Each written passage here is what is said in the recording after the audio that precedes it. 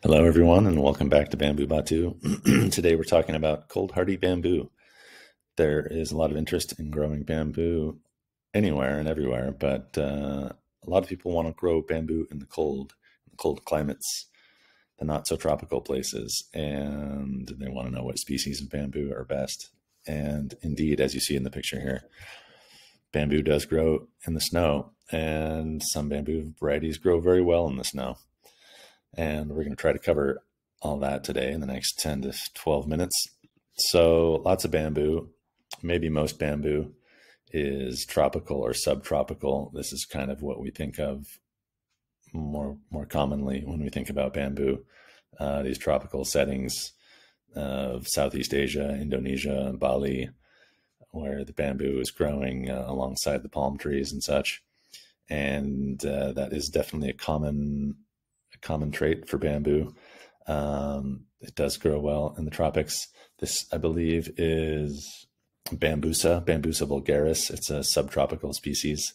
So it's only going to be cold hardy to about 25-ish degrees Fahrenheit.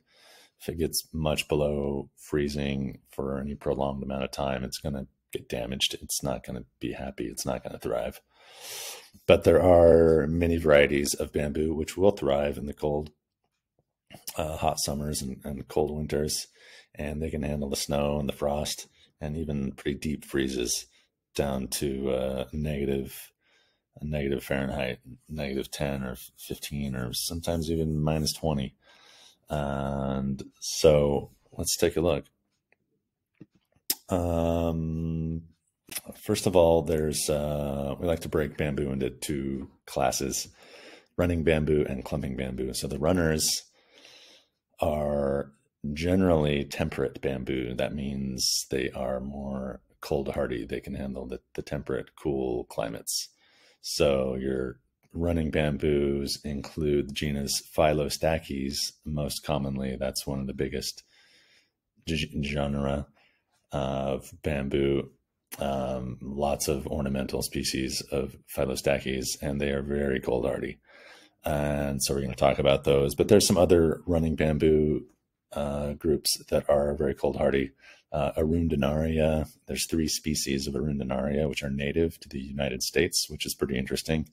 They're not the best ornamental varieties to grow, but if you're interested in growing a native American bamboo species in an American garden, especially if you're in the southeastern part of the country, they can be pretty interesting and super cold hardy.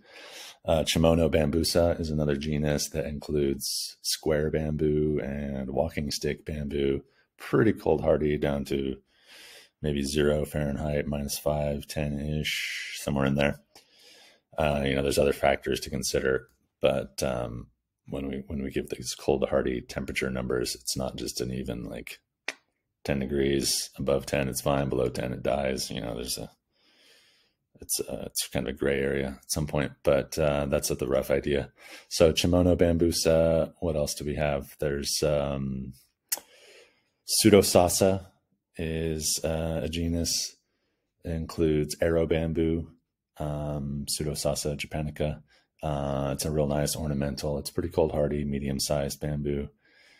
Semi-Arundinaria is another good one. That includes temple bamboo, pretty cold hardy, down to maybe -5, 10-ish, somewhere in there.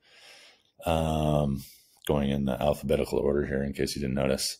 I like to do it that way. Those are some of the interesting runners. Also in the dwarf bamboo category, there's some running bamboo genus Plioblastis. Includes many different species of dwarf bamboo. Some of them just a foot or 2 tall. Some of them get more like 5 or 10 feet tall, but generally pretty small and pretty cold hardy, very aggressive spreaders. And then there's some Japanese varieties, genus Sasa and Sasella. They're real small, like ground cover, very cold hardy and worth checking out. So running bamboo looks like this. It spreads out into a forest, and it can look really cool. And this is most likely Phylostachys grove. Could be Moso, could be Japanese timber bamboo. pretty hard to tell from this picture, but it's definitely running bamboo and almost certainly Phylostachys. Up close, you can see this is Phylostachys by the structure of the branches coming off of the node there. Also the sulcus groove, that little indentation that runs up along the length of the culm right above where the branches come out. So that's a Phylostachys species. I couldn't tell you for sure which species, but it's Phylostachys, and in general, Phylostachys are real cold hardy, usually down to around -10 Fahrenheit. So they're a good choice. They grow real well. They're popular ornamentals because of their hardiness and their general tenacity. Here's another Phylostachys species. Just loving it in the snow. It looks beautiful in the snow. Great thing about bamboo is it's evergreen. In the majority of cases, bamboo does not lose its leaves in the winter. So if you're mixing it with some other plants in your garden, and a lot of things are going to lose their leaves, but if you have your conifers like pine trees and needle trees and your bamboo, they're going to stay green, even while your deciduous trees, your oaks and maples, are going to lose their leaves. So it's nice to keep that green in the garden through the winter, and bamboo is really good for that. The leaves stay nice, bright green. Usually bamboo loses its leaves in the springtime, which is kind of the opposite of what people expect. And sometimes that confuses people. They think their bamboo's got a problem because it's dropping leaves in the spring. But that's just because it's producing new leaves. And as the new leaves come in the spring, the old ones shed. But they really kind of shed perennially throughout the year. So, but they don't all drop at once. You don't end up with bare trees like other trees in the winter. So that's a nice thing about growing bamboo in cold climates, is it keeps that color in the garden. So the genus Sasa includes many varieties of dwarf bamboo. It's a running bamboo. It's super cold hardy. It's native to Japan primarily and Eastern China. There's about a dozen or so, a couple dozen maybe species of Sasa. And here's one that's got those broader leaves. They tend to be pretty short and bushy. They make good like short hedges or ground cover. This is Sasa vechi. It's evergreen, but you can see it gets those a little bit of leaf burn there around the edges in the frost in the winter, and actually adds like a pretty cool effect. It gives that striped effect. But that's generally just from the winter cold that does that. Sometimes it doesn't look so attractive when your leaves get frostburn, but in this case, it produces a pretty interesting effect that looks nice. And then at the end of winter, you can cut that back and make room for new leaves to grow in, or just let the bamboo run its course naturally. Either way, this is genus Sasella. It's closely related to Sasa, also primarily Japanese origin. This photo I took in Germany, actually in Berlin. Berlin, Germany gets very cold in the winter. If you've ever spent any time in Germany, it can get pretty chilly. And this is growing outdoors in the botanical garden in Berlin, and nice shrubby little ground cover bamboo, nice slender leaves. Sasea romosa, this variety is kind of unusual species of bamboo, but one of many cold hardy bamboos. So yeah, there's tall bamboos that grow well in the cold. There's short bushy bamboos that grow well in the cold.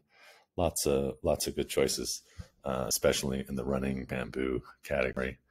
Then we have the clumping bamboo. This is not bamboo in the photo, just so you know, but it is a good demonstration of what clumps look like.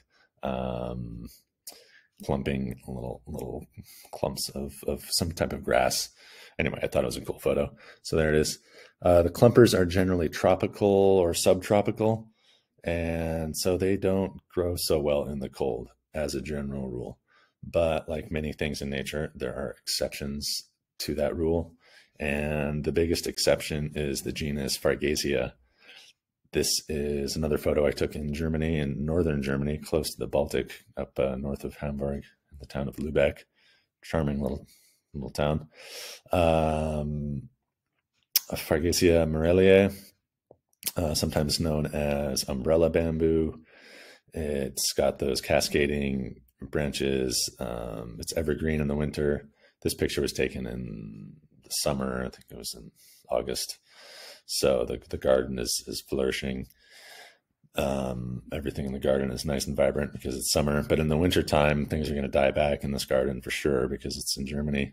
But the bamboo is going to stay green and it's going to be super happy. The Fargesia is actually possibly the most cold hardy genus of any bamboo, even more cold hardy than the Phylostachys and the running bamboos.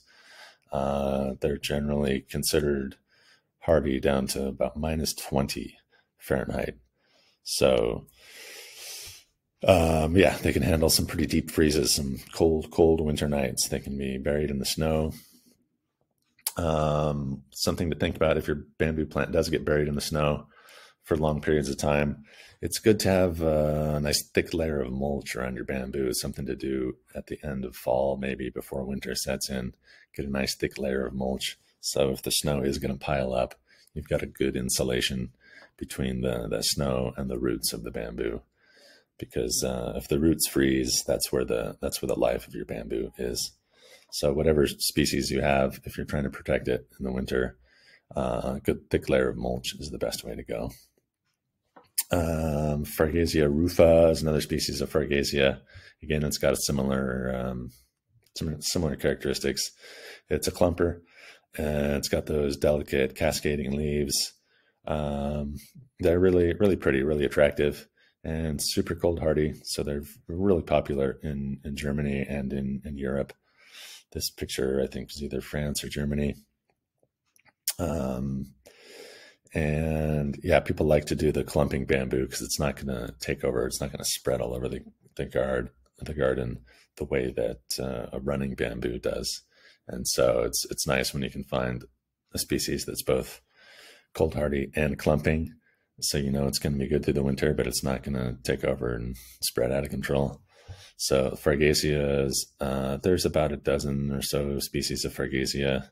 They make really nice ornamentals and something to look for if you're in a cold climate and you're concerned about running bamboo.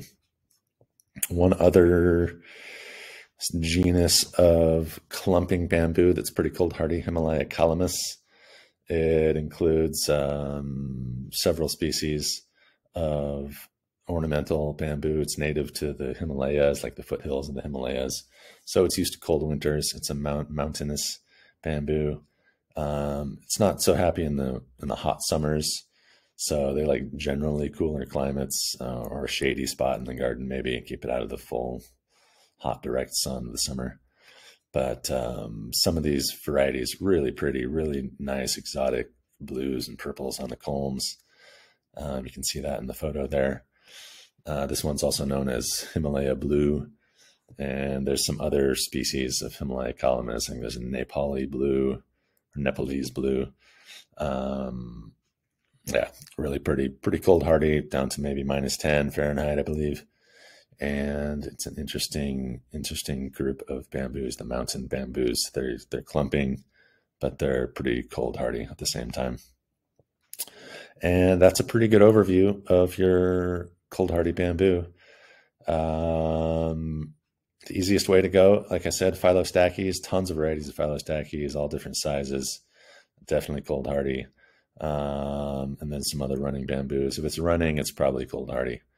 But Phylostachys is one of the most cold hardy. That, again, if you want to avoid the running bamboo, check out Fargesia. Lots of species to choose from. You probably have to go to a specialty nursery to find those. They're not your everyday bamboo varieties, but really great. And then the Himalaya calamus, really cool, ornamental, unusual, exotic varieties. And again, you have to check a specialty bamboo nursery to find that probably. But lots of good choices. Bamboo does grow well in the cold. Just find the right species and yeah, do a little mulch. And if it gets super cold and you have your bamboo in a pot, you can always bring it indoors and protect it that way. Maybe keep it inside for a month or so to protect it from the hardest freeze. Although for the best results, it's better to have the bamboo in the ground than in the pot. That generally insulates the roots a little bit better. But having it in a container does give you the option to move it in case of extreme temperatures. So a few things to consider if you're growing bamboo in the cold weather, the cold climates. Hope you enjoyed that. Hope you found it super useful, super educational and interesting. If so, let us know in the comments. Click the little like button, subscribe if you feel like it. Make Bamboo Batu your new favorite, and we'll see you next time. Thanks.